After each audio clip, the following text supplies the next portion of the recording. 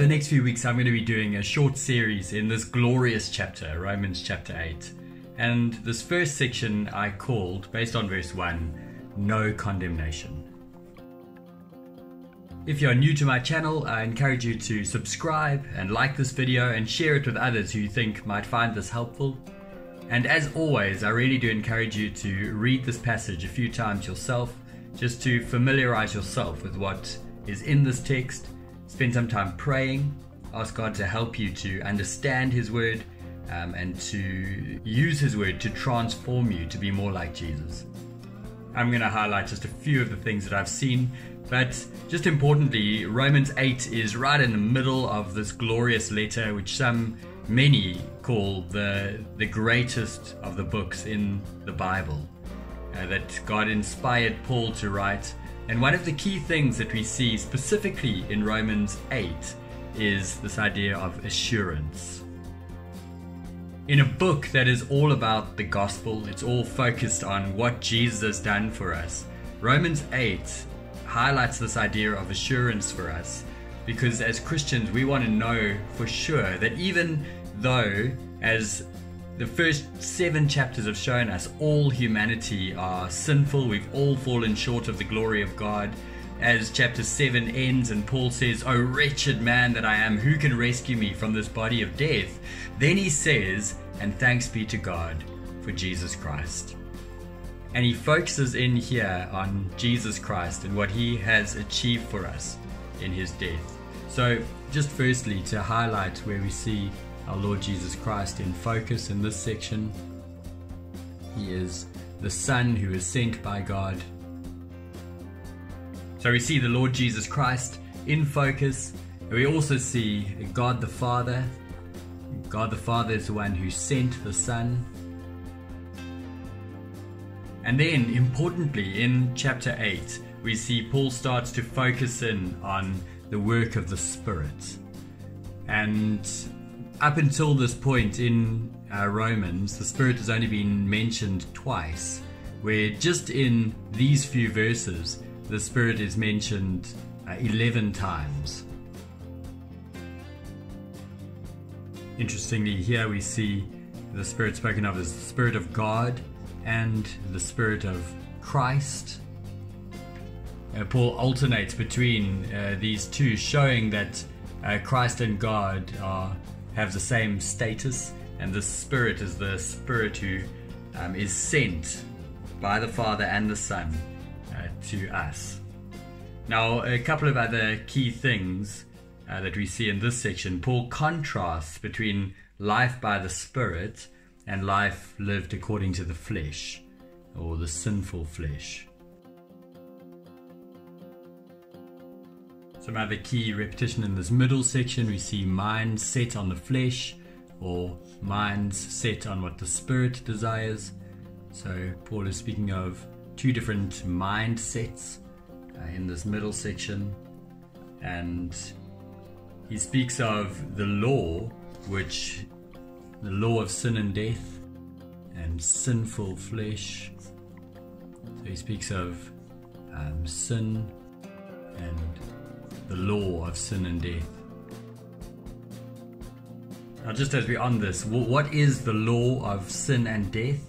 Well, it is the old realm in which we used to live. It's everything that Paul has spoken of in the previous 7 chapters, how we are all stand condemned because of our sin, our rebellion against God. And so the law of sin and death is how Paul is referring to this old realm, but we've been set free. Glorious news here. We've been set free from that realm, and we've been brought into the realm in which we now have life. It's the Spirit who gives us life, and Paul speaks of life and peace, who will give life to our mortal bodies. So we've got the law of sin and death and the law of the Spirit who gives life. So we aren't under this realm anymore. We are in the realm of the Spirit. Life is now ours, and that means there is for us no condemnation,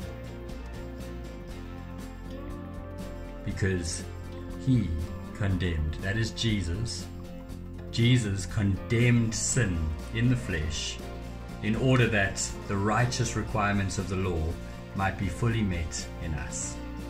So Jesus has done God has done the humanly impossible for us. He's set us free from this old realm in which we used to live. And now, by His Spirit who dwells in us, He is enabling us to do what we couldn't do on our own, to live for Him, to do the righteous requirements of the law, which are now fully met in us. So we see here also that the righteous requirements, and then right at the end here, the Spirit gives life because of righteousness. So as I said, this realm of sin and death, Paul speaks about these two realms, the realm of the flesh, which is that sin and death realm, and the realm of the Spirit, which is in which we are given life. So this is the old realm in which all of us used to live, and we couldn't do anything about that. We couldn't save ourselves out of that realm because it is the realm of sin and death. And as Paul says in Ephesians 2, all of us were dead in our sins. A miracle needed to take place in order to give us life, and that is what Jesus came to do. He came to set us free. There is now no condemnation for those who are in Christ Jesus, because through Jesus we've been set free. The law of the Spirit who gives life has set us free. So God's work through Jesus and by His Spirit in us has set us free, because we're told here that the law was powerless. Now, that doesn't mean that the law itself was bad. The law showed us how to live God's way, but it was powerless in that it couldn't make us righteous. Only Jesus could make us righteous. Because in and of ourselves, the mind that is governed by the flesh, that is the mind under the law of sin and death, it does not submit to God's law, and here it cannot please God. So those who live under the law of sin and death, their minds are governed by the flesh. They are hostile to God. You just see these are big statements. Hostile to God. It's governed by the flesh. Does not submit to God. Cannot please God. So cannot please God means that by our flesh we can't have this life. We can only have this life because Jesus has set us free from the law of sin and death. It says God sent His Son. In the likeness of human flesh, He came fully man, but not sinful man, to be a sin offering. He then condemned sin in the flesh in order that the righteous requirements of the law might be fully met in us. These are glorious truths. God has done the humanly impossible for us. He set us free, and now He dwells in us by His Spirit. You just look at this repetition of these words, in us. God lives in you. But if Christ is in you, the Spirit who lives in you, we have God in us. That is a mind-boggling reality. God has done the humanly impossible in setting us free. He now dwells in us by His Spirit.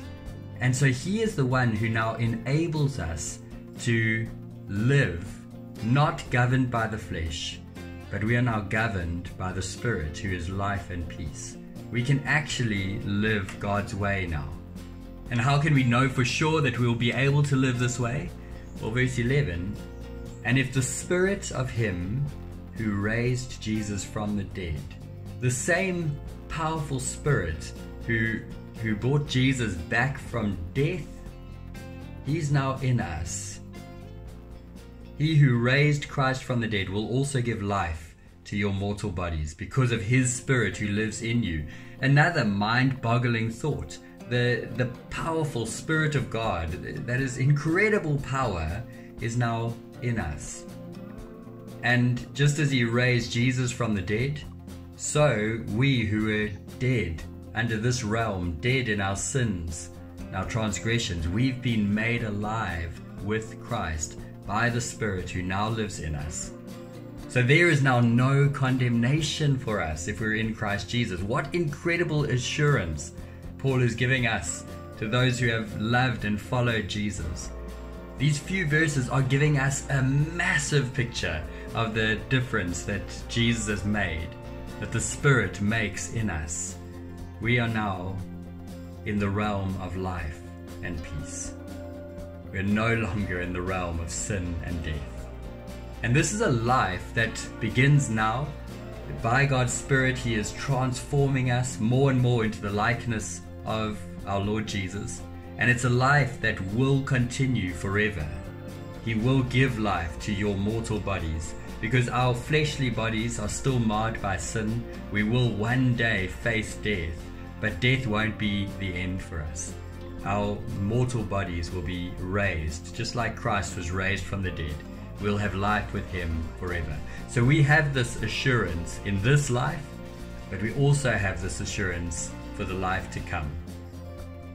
And so we can rejoice and rest in the fact that God has done the humanly impossible for us in Christ. He set us free from the law of sin and death.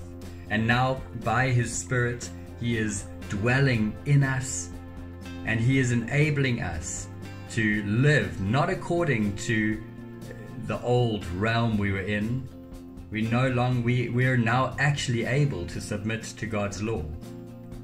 See, God's gifts of His Son and His Spirit mean that obedience isn't only possible now, it's actually assumed and it's expected. And as we dig into these truths, they should thrill our hearts as those who now don't stand condemned anymore. And so I pray that as you dig in further, that you'll delight in this truth, and that you will, as you teach it to others, that you will call them to delight in this truth too. Well, God bless as you dig in further.